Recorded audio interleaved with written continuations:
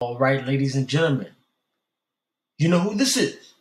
This is your boy, Brando, and I'm back with another video. Now, today I'm going to do something a little bit different, and I hope all of you are well. All of the subscribers, the listeners, the viewers, people who like, comment, and subscribe. I'm sending you lots of love and light. Now, I want to send some love and light to Crypto Eddie. She mentioned that, Stellar. Actually, I'm just going to let her say it for herself. But today, I'm diving deep into Stellar, and I'm going to continue to show you why Stellar is being used and why everybody else is building upon Stellar. And more are building upon Stellar than they are XRP. And that is a fact. And I'm going to continue to show you. And I want to show you, Crypto Eddie, the same. And I hope you're doing well in Japan. And here it is, guys. Here it is. I like to bring you the truth. And sometimes, people need to be shown the truth. Maybe they may be lacking a little bit of knowledge, but I can help her and anybody else who seems to think that XLM Stellar is shit, so to speak, or undervalued or subpar to their standard of their little precious XRP. So here it is. So an innocent crypto investor new to the space decided to hit up Crypto Eddie. Hey, I hope you are well and safe. I wanted to know, what do you think about Stellar? Her response, they are trying. Seems to me she's using her influence to, put XLM under the bus. They ain't doing nothing. Somebody else sent me this on Twitter. Kaboom. 12344. Everything possible to support XRP and the XRP ecosystem.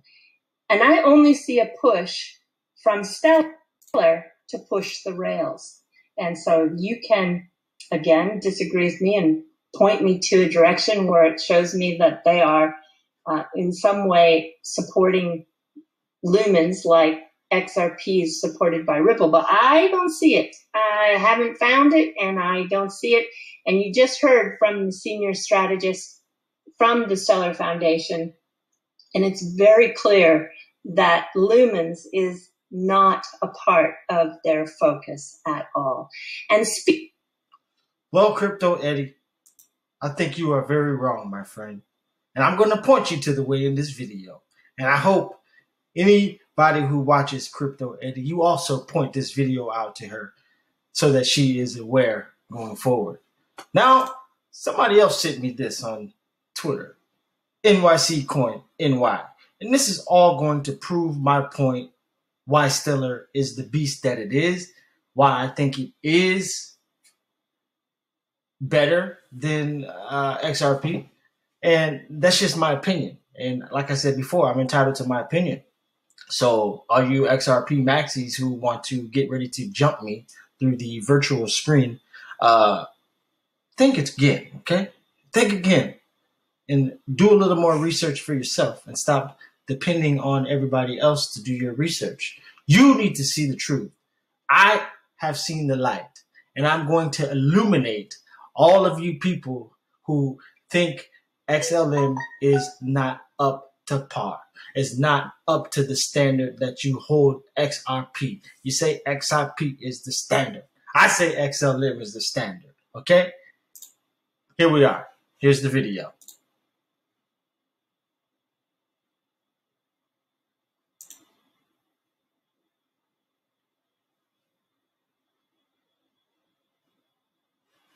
The real vision here is that you have a network, much like the internet, that anyone can participate in. My personal view is the ultimate public ownership of the payment rails of interconnected institutions and computers that are maintaining ledgers and allowing direct person-to-person transactions. So as you said at the beginning, the internet's the classic example of that. And What we're trying to build at Stellar is an internet level protocol. And in the longer term, what I see happening here is, first of all, that having a internet native payment instrument is kind of inevitable. And when I say internet native, the problem with the internet today is there are a lot of cool apps on your phone that you can use to transact value, but because they're not internet native, they're not interoperable with each other. So, for example, Jeremy, if you have Zelle on your phone and I have Venmo, and that's all that we have, we can't send money to each other. It's a weird closed loop. As I started to learn more about how payments work in the world, it just became really clear to me that there needed to be this universal payment network, right? There needed to be essentially a way that no matter what financial institution you use, whether you're at a bank or like some mobile money thing or like Venmo or whatever, or you're using one currency and someone else is using another, all of these things should be interoperable, right? It should work like the internet does. In a fully open system, kind of like in the way that my Gmail and your Hotmail can communicate with each other. SMTP or HTTP. Exactly.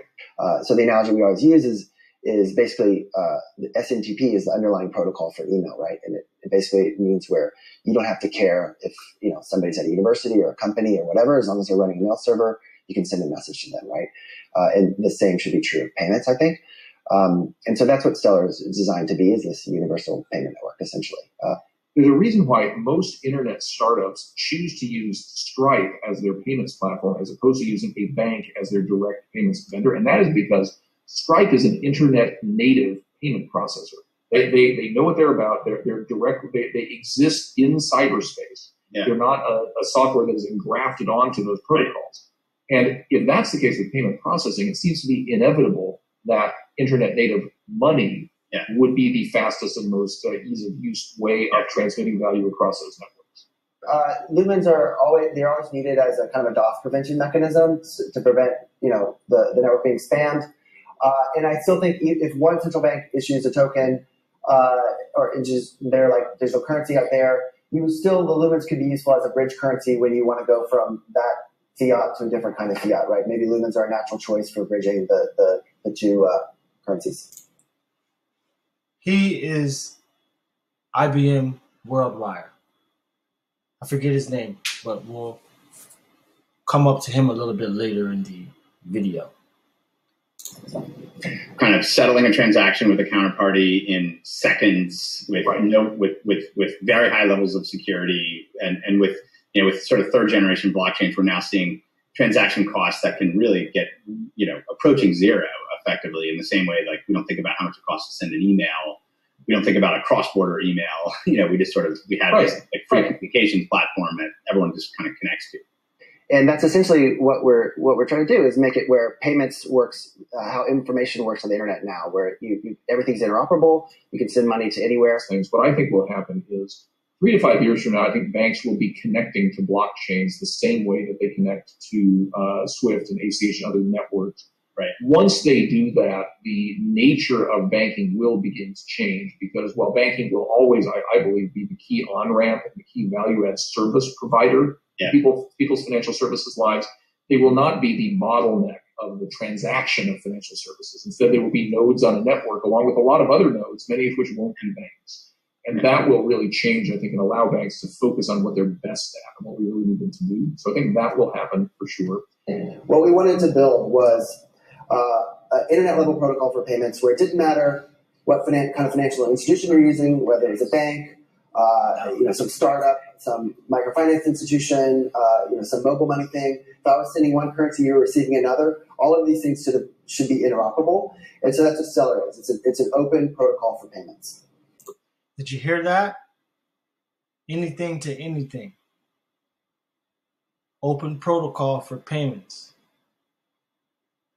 The universal system. I do think that in a world of geopolitical instability, crypto assets in general will grow and become a more significant part of people's lives. That's one of the reasons why I believe Bitcoin prices are going up in an environment of perceived instability. As people start to believe that the sovereigns are maybe not as trustworthy as they once were. Bitcoin is not generated by any sovereign. Maybe that's the thing to hang on to. So I think you'll see more of that. And basically the idea is that we are trying to build this internet level protocol for payments, right? We want it to be, kind of this open standard that everyone can use. It should be neutral and accessible, and people don't want to feel like they're benefiting their competitor or there's some central company. I mean, if you imagine the internet formed by a for-profit company, it would just be a very different world, right? Sure. So I think it's important that.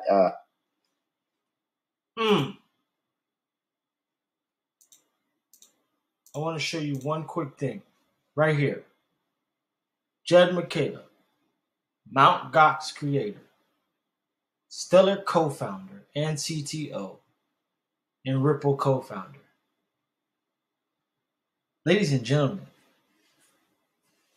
don't listen to the narrative. You have to be able to question everything. People may get up on the screen and look nice and appear nice and and can sound like they have the best accents and, they're really nice people. But remember, there's wolves in sheep's clothing. And they look at you as sheep. And they will prepare you, utilizing all those skills to manipulate you and prepare you like the perfect little lamb chop you are. And they will season you up and put all salt and pepper on it. And then DAI will come in and put a little bit of cinnamon on you. And then I might just take a picture of it. Well, I'll draw you a picture of it. Ladies and gentlemen, this is my channel.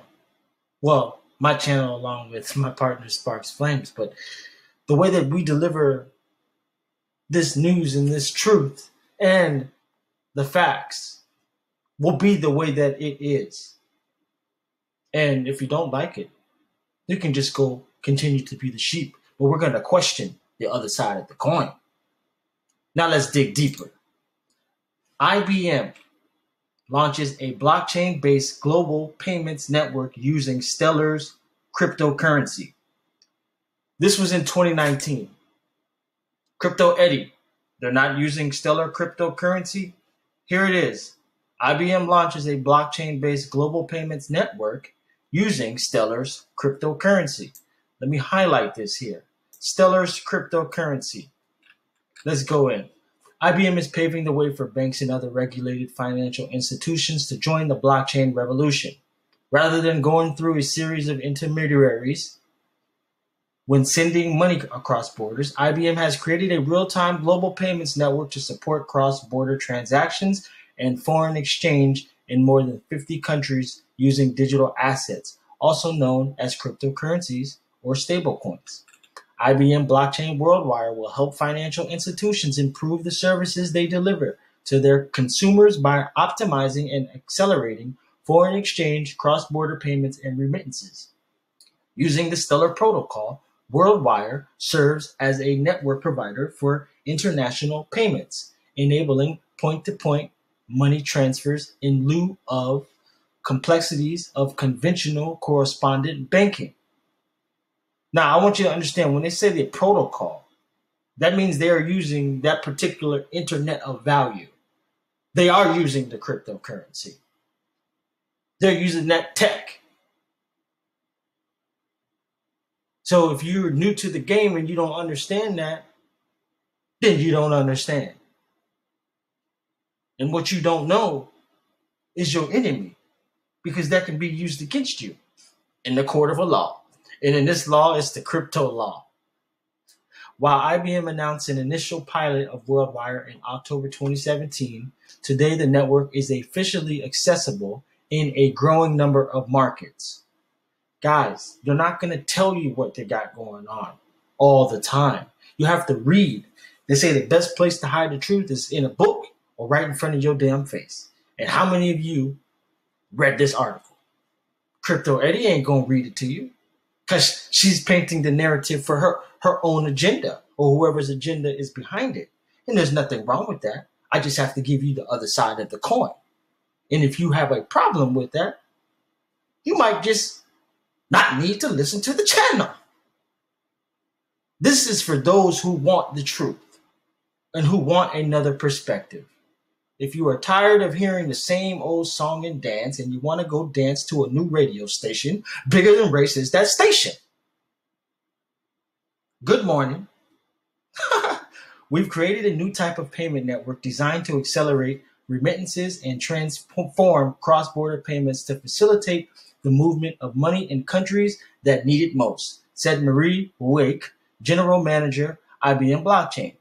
By creating a network where financial institutions support multiple digital assets, we expect to spur innovation and improve financial inclusion worldwide. According to IBM, WorldWire is the first blockchain network of its kind to integrate payment messaging, clearing, and settlement on a single unified platform. Participants are also allowed to dynamically choose from a variety of digital assets for settlement. That's where that anything to anything comes in. Currently, WorldWire has enabled payment locations in 72 countries with 48 currencies and 44 banking endpoints. Crypto Eddie, what are we talking about here?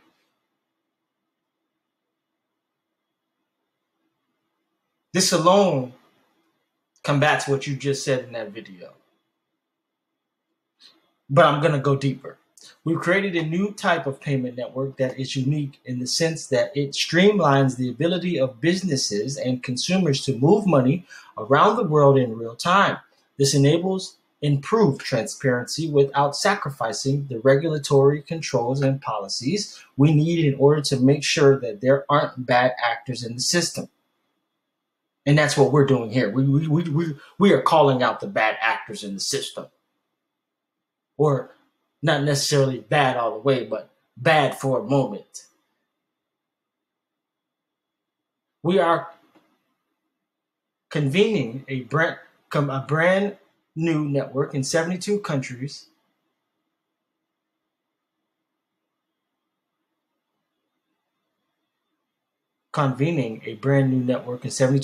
that will support pay in and pay out endpoints in 48 currencies. Jesse Lund, head of IBM Blockchain, told me during a detailed podcast interview. The worldwide network currently supports settlement using Stellar Lumens, XLM. Did you hear that? The worldwide network currently supports settlement using Stellar Lumens, XLM, and a US dollar stablecoin through IBM's previously announced collaboration with Stronghold. Personally, I think cryptocurrencies could very well serve as a viable settlement instrument. We've started with Lumens, which is the native asset of the Stellar network. But we already have the capacity to introduce other cryptocurrencies that could include Bitcoin or Ether. We will add more digital assets based on client demand and participants on the network, said Lund. Well, what are we talking about here? See, you guys can read the rest of this, but I just wanted to touch on this alone. And I'm going to link all this in the description because I want all of you guys to be able to read this so that you can see that what she's saying is false and not accurate. Intro to Stellar. Stellar is an open source network for currencies and payments. Stellar makes it possible to create, send, and trade digital representations of all forms of money. Dollars, pesos, Bitcoin, pretty much anything to anything. It's designed so all the world's financial systems can work together on a single network.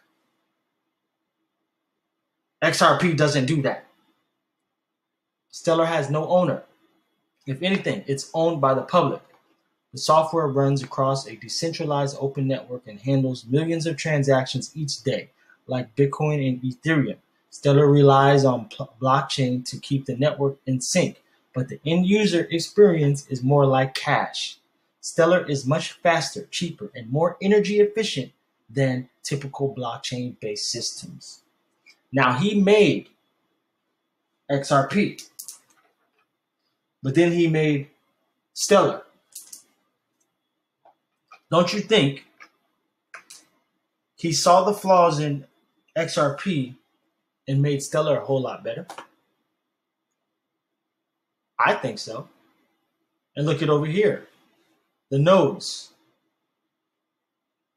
Looking like they're on space, but it has all these different currencies. that are on the Stellar network. Don't let them take you away from the big picture, because I'm showing you what it is. And if you just don't want to see it, you're just blind. You like being seasoned. You like having cinnamon all on top of your ass. And you don't like the truth. You want your ego pet. And you want to feel the same way you've been feeling. Listening to all these hyped hopium videos telling you something going to happen tomorrow. And that shit don't never happen. What is Stellar for? The Stellar Network launched in 2015. Since then, it's processed more than 450 million operations made by over 4 million individual accounts. Large enterprise companies and companies as small as single dev startups have chosen Stellar to move money and access new markets. From the beginning, Stellar has been cryptocurrency adjacent, but the software has always been intended to enhance rather than undermine or replace the existing financial system. Are you not reading what I'm saying here? If these other YouTubers are so trustworthy, how come they have not shown you this information here? They've been telling you misinformation. XRP is the standard. This is saying something totally different. I'm going to reread this here, okay? Stellar has been cryptocurrency adjacent, but the software has always been intended to enhance rather than undermine or replace the existing financial system. Whereas, say, the Bitcoin network was made for trading only Bitcoins, Stellar is a decentralized system that's great for trading any kind of money in a transparent and efficient way. The Stellar network has a native digital currency, the Lumen, that's required in small amounts for initializing accounts and making transactions. But beyond those requirements, Stellar doesn't privilege any particular currency. It's specifically designed to make traditional forms of money, the money people have been spending and saving for centuries, more useful and accessible.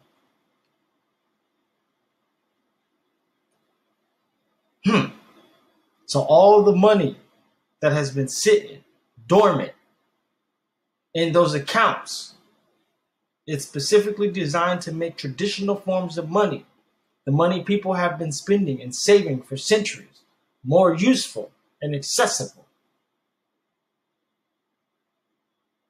Seems like Stellar could help release all those other funds that are locked up for centuries, just sitting there in accounts. For example, here's what you can do with Stellar. You can create digital representation of a US dollar on Stellar. Seems like the digital dollar to me. You'd call this a dollar token. And you can't tell the world that whenever someone deposits a traditional dollar with you, you'll issue them one of your new tokens. When someone brings that dollar token back to you, you promise to redeem it in turn for one of the regular dollars in that deposit account. Essentially, you set up a one-to-one relationship between your digital token and a traditional dollar. Every one of your tokens out in the world is backed by an equivalent deposit. So while people hold the tokens, they can treat them just like traditional money because they know that they're exchangeable for traditional money in the end. This gives you the breakdown between the traditional dollar and the dollar token. Who builds on Stellar? For end users, Stellar is a fast, efficient network for trading, saving, and spending digital money. For builders, it's open financial infrastructure. Anyone can access it. There's no permission or application needed. That basket of currency tokens we just mentioned, those are on the network, ready to use. We have euros, bitcoins, dollars, Mexican pesos, Argentinian pesos, Brazilian reais, and Nigerian naira. Their respective issuers handle deposit, redemption, and compliance so builders can focus on end user experience. They just told you all the basket of currencies they have on Stellar. And you guys seem to think it's going to be XRP. This is the basket of currencies that they've been talking about. And it's built on Stellar. So what are we talking about here? This same openness also applies to token layer. A financial institution can issue new digital tokens to fill a market need, say for the Swiss franc, without joining a proprietary association or dealing with a gatekeeper. The total power of Stellar grows with each new company and developer. And then when we talk about, and then it says, see our robust SDKs and documentation to get started with your own wallet, app, or token. And the SDKs, I believe, was that what was talked about at the White House, the SDK. Now, here they're telling you what's building on what's on Stellar. Everything that they've been telling you or alluding to it being for XRP, here we have the proof that this is Stellar. And it's quite funny and very odd that they would blind you from this truth because they want to manipulate your emotions and keep you away from getting the true wealth that you deserve. Now, if you have a problem with me bringing this truth out, then you have a problem with your own self and you have a problem with making money. All I'm saying is don't fall for the okie doke. I'm not saying XRP is bad. I hold both. Remember that. But I hold more lumens than I hold XRP. And I feel confident telling you that. Why? Because I do my own research along with Sparks Flames. And it's right here presented to you. Ladies and gentlemen, you can go deeper. We can go deeper. Where is Stellar going? To put it very simply, Stellar enables a future where everyday people can send money anywhere affordably and quickly. We at the Stellar Development Foundation believe we can only unlock the true power of the modern digital economy when value can flow unencumbered around the globe. That's what Stellar is for, and that's what Stellar is going to do. A legion of developers, enterprises, means companies, guys, institutions, and users share this vision. If you share it too, we'd love to hear from you. Apparently, all of you XRP maxis don't share this same vision, because if you did, you would understand this. But you haven't been doing your own research because you've been relying on all these crypto YouTubers to do your research for you. That's why you are not as confident as I am. But ladies and gentlemen, I have to do a part 2 because I can go on for long. And I'm going to keep digging in. And Crypto Eddie, I'm not done. I am not done. I'm going to come back with a second video. And I want you guys to tune in for it because I'm going to show you who is building up on this Stellar Lumens token, on this platform, the Stellar ecosystem, the protocol, and who's using the Lumen. She said the Lumen is not being used. Well, I'm showing you that it is being used and you're lying to the people. Ladies and gentlemen, you know who this is. This is your boy, Brando. I'll be back. Investigate truth on your own terms.